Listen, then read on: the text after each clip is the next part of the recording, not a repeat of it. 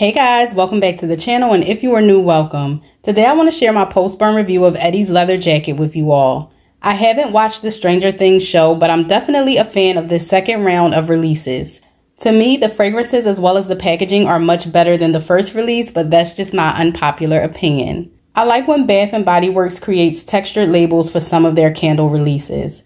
I believe Pink Rose and Leather and Midnight Cocktails had the same type of leathery feel to their labels, which fits the vibe and aesthetics for fragrances like this one.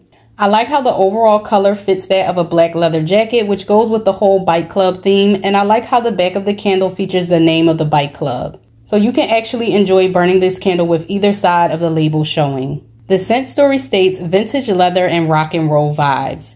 The scent notes are black leather, soft musk, and smoked suede. The overall scent profile of this candle leans into the masculine leathery category. However, it isn't too masculine to where a woman couldn't enjoy this fragrance as well. On cold and while the candle is lit, this is a soft and smooth leather scent that is pretty straightforward and basic, but the overall scent blend is pleasant and has a quality smell to it. The leather note doesn't smell cheap and it smells rich and authentic. Both the musk and suede works together in adding a smooth texture to the scent while also softening up the leather note to where it isn't too strong or heavy of a dominating leather fragrance.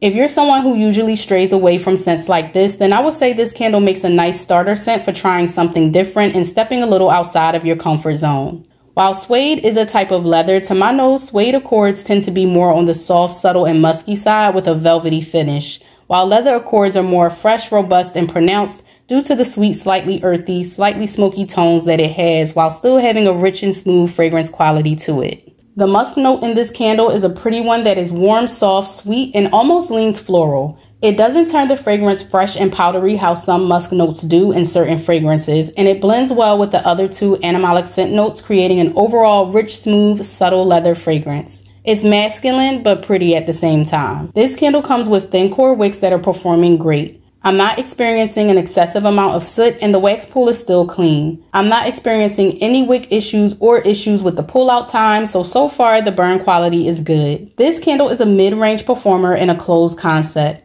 In a hurricane, I rate the strength and throw at a solid 7 out of 10, and without a hurricane, I'd rate it a 6 out of 10. The scent isn't overpowering, nor is it too light for me to notice it while I'm present in the room with it lit or when walking in and out of the room. This is a really pleasant and well-blended leather scent that is soft, smooth, luxurious, and sexy without trying too hard.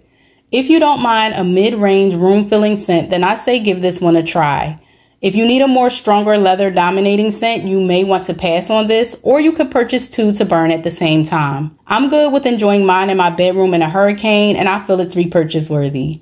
It's the perfect scent to wind down to during the evening. It's a great mood setting scent, and it's warm and cozy enough to get comfy and either read a good book or watch a good movie while this is lit. Leave me a comment below letting me know how you feel about this candle, and I will catch you all in the next video.